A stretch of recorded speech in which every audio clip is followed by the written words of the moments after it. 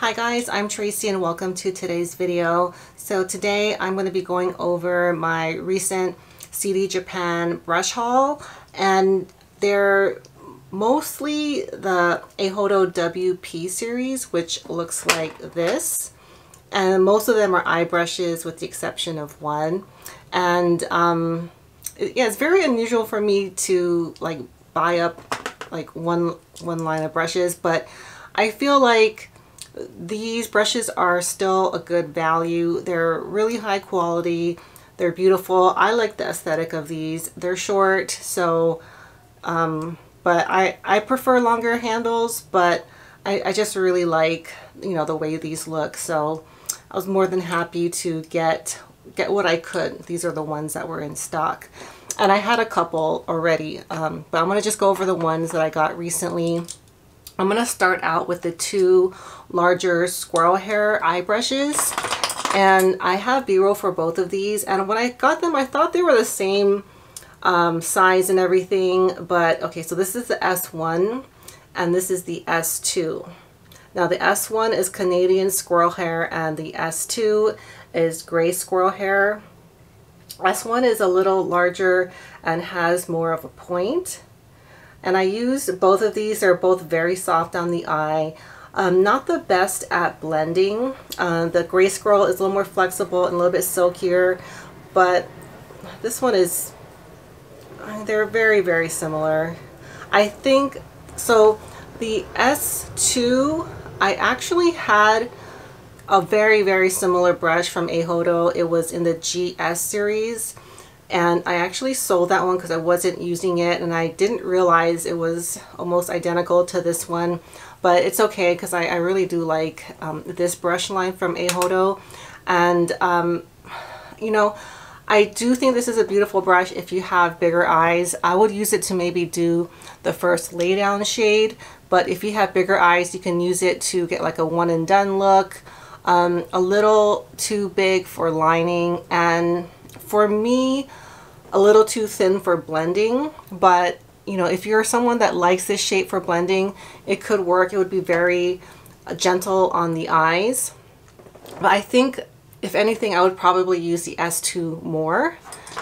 Okay, and then the next one is the S3. This is the only one I haven't used yet, and this is made out of Sokoho goat hair, dyed Sokoho goat hair, but it's so soft. It feels, you know, like really high quality goat hair, and I liked it because it has that really sharp point.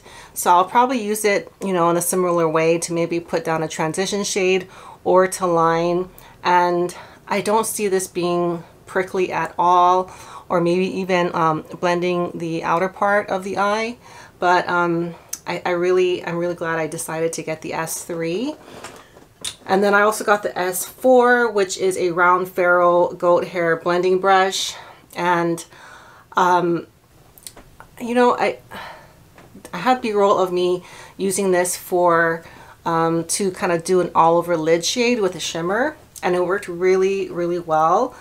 And I figured I had one like this, but if I had to compare it, it's probably, and I don't have this brush, it's probably like the Wayne Goss 17. It's bigger than the 19, and I believe the 18 has a pinch ferrule. But if you're familiar with the Wayne Goss eye blending brushes, that's kind of what these remind me of. But the only one I have that's round from him is the 19, and this one is bigger, but a really solid goat hair blending brush. Probably one of the better ones I have. So yeah, if you're looking for a really, you know, really kind of like a workhorse brush that, you know, looks very pretty, I think you'll like the S4. The S4 used to look different. I think it was a Kolinsky packing brush before, and of course that one is no longer available, but I'm really glad I ended up getting this one. And then okay, I'm gonna just quickly go over the S5 because it's part of the series, but I got this I don't know, maybe 5 or 6 months ago, and I really do like this one. It's supposed to be like a dupe for the Chikuhodo GSN 9, which is one of my favorite brushes, but I think this one is actually a little better because it's a little bit fuller. So you can do it to lay down shimmer, pack a darker shade on the outside, but you can also blend with it and line. It's very soft, really high quality gray squirrel hairs, and I highly recommend this one. And I do recommend it over the Eihodo GSN 9. I think this one's a little bit fuller and just a little bit more useful, at least for me. Okay, now the only face brush I got is the Eihodo LQ3, and this is a brush I was most excited about because it's 100% weasel hair, and it's got a lot of hairs, and I did my foundation with it today and it came out so beautiful. I normally don't like a paddle shaped brush to put on my foundation with because generally those type of brushes tend to leave streaks, but this one didn't, and it's so soft on the skin. And the best thing I like about doing my foundation with this brush is that the size, because it's so thin, it gets into these areas really well. If you want to just do like foundation up to your lash line, you can do that. Cover areas like this, kind of save yourself time having to conceal as much, because this can be very specific. And the way I do my foundation, because I do tend to put like whatever the leftovers I have, I tend to put it in like little concentrated areas. I think this is a really good brush for that, and I'm really happy with this one. I have another one that is very similar coming from Fude Japan, from a very kind of like an unknown brush designer, but I'll save that for when it arrives. But I've been eyeing this brush for some time, and I'm so glad I have it. And I like that it's a shorter handle because I feel like you have a little bit more control when doing like, you know, your foundation. And really happy, really silky, really soft, and also it doesn't absorb your foundation.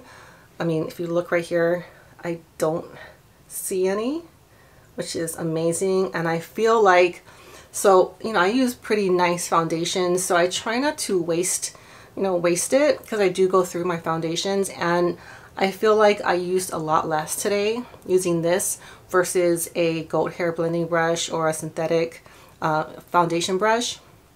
So yeah, really liking this. I would say of the Eihodo brushes I got so far, liking this one the most. Oh, and then one more eye brush that I forgot about. This is the S7, and it's a little domed liner brush made of weasel hair.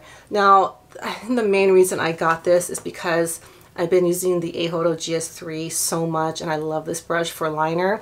The top lash line for darkening the lash line, also for doing a little wing. If you're a little new here, I don't use eyeliner much. I use mainly eyeshadow to line, and I'm really enjoying this one. I'm using it every chance I get, so I thought maybe having another one would be good. But this one's not as good. It's not as gentle on the skin. It has less hairs. It's more thin, and yeah, it wasn't as comfortable, and it didn't provide as much of an intense application. But, you know, if you can't, maybe in the future, if you can't get this one, the GS3, I think this is a good alternative, but I'm going to actually talk about something better soon. But I'm glad I have it, but it doesn't outperform the GS3. I'll let you guys see them up close. It's much thinner. It is sharper, so it does provide a thinner line, but not as much intensity. But yeah, very similar in a lot of ways. Okay, so that was that was S7. Now the last brush, I actually got a Mizuho brush, and this is not a brand that I go for very often because they're very basic, you know, nothing fancy about this brush. But I did use it to line this eye, I think the lower lash line. It does such a good job. It just really made a very thin, intense, dark line here, very precise. I used it a little bit on the upper lash line, and it worked really well for that. It's made of weasel and synthetic hairs. So, and right now is such a steal. I think it's with the exchange rate about $10. So, you know, if you're looking to add a little bit more to get free shipping or something, I think this is a great one to add to your order. I said this in my previous video, but this is the MB133.